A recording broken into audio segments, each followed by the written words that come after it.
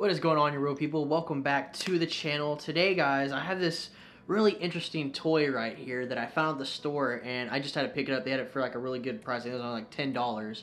And this is a line spooler by Piscifun. Let me see and show you all their logo right here. Yeah, this is by Piscifun, and it's a line spooler. And let me set it up here so y'all can kind of get an idea of what this thing does. Okay, so what you have right here is this is your, your reel holder right here. You slide it up right there, hold your reel into place, and this right here is gonna hold your line. I guess, I'm not sure. Okay, yeah, these arms come down. They hook those little holes on the side of the line and holds it in place. Okay, now for the sake of this video, I got some Zebco Omniflex just because it comes in this huge spool and it's got the big holes that I think will fit perfectly. So let me just see real quick if it'll hold. Oh, this thing's very awkward to use. Okay, yeah. Actually, it holds really good. There you go, yeah. Okay, see, it's holding the line right there.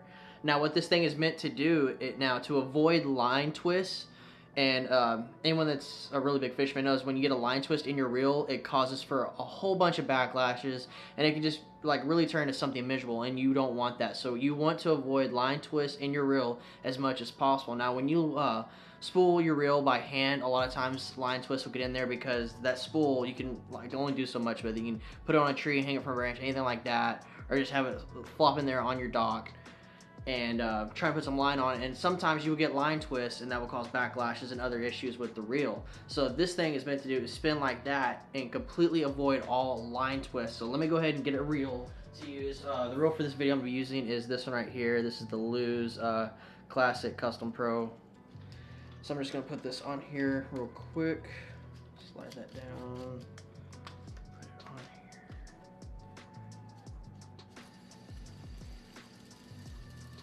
So far, so good. It's getting on there real nice. See? Real good and even. Real tight.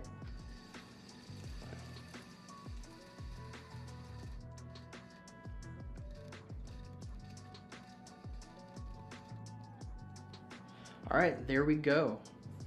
That is about 100 yards, 150 yards worth of line right there on this reel. And this line spooler really helped. That was really nice. Smooth, has a line on there, nice, tight, straight, no twist. There was no mess ups. The only problem we had was at the beginning, getting the line started. But once it got started, it stayed straight the entire time. I know y'all can't see that, because that line is just so like that. But look, it stayed straight, no twists.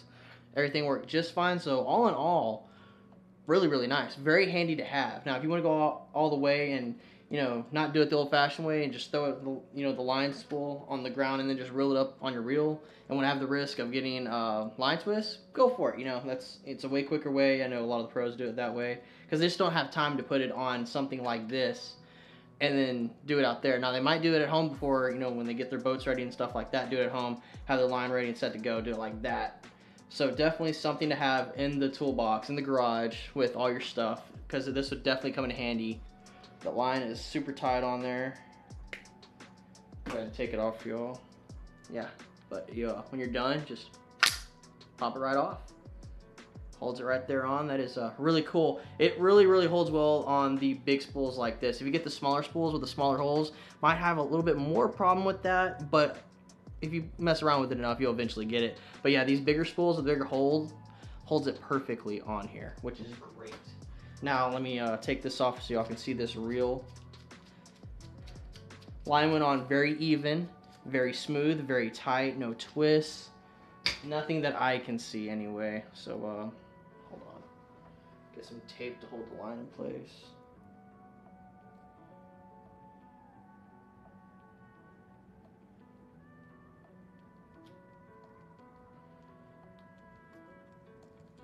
But yeah, there you go. Even on both sides, real tight, real smooth. Looks amazing. Looks amazing. So this is definitely one of those things. That would come in handy around your garage, or if you're getting ready for like a big tournament, or you're just getting ready to go out the next morning with your buddies, and you want to make sure all your lines have new line or spooled with no line twists. It's really cheap, $10 at Walmart. This is the Piscifun Line Spooler. Really, really nice. I'll even leave the link for it on Amazon down the link below. But yeah, this is definitely worth the money, guys. I know I've reviewed a bunch of stuff before, but this, for the money, is really, really nice. For $10, I was really half expecting it to suck. Not gonna lie, really, really was.